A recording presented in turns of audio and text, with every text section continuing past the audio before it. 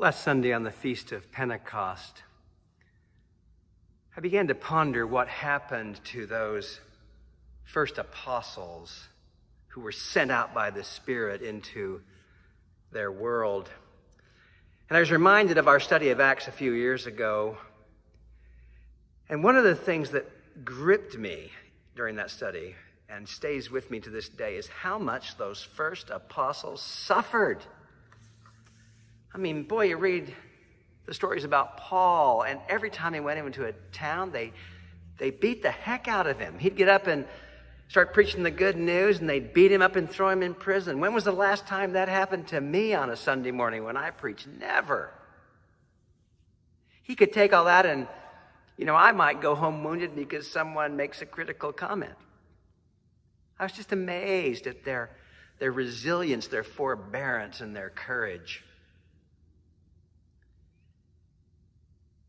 The fact of the matter is that most of us have probably not suffered a whole lot for our faith. I was grabbed by a quote I read from Alan Bosak. He's a Protestant pastor in South Africa. He was part of the anti-apartheid movement. And on one occasion he said this. He said, when we go before God that on the last day, on the judgment day, God will ask, where are your wounds? And we will say, I have no wounds. And what God will say, was there nothing worth fighting for? You think about that for a minute. Do you and I have something that we are so passionate about, that is so worth fighting for, that we would be willing to suffer whatever might come? That we might be willing to say things that need to be said in our world that would bring us harm, physical harm. I have never been punched. I have never been thrown into prison.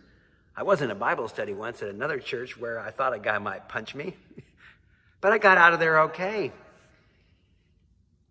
The fact of the matter is that most of us, as faithful as we are in a whole host of ways, as much as we love our neighbors and try to do what God wants us to do, we have probably, if you're like me, you have bailed out of the path that might take you down a road that, would require great cost.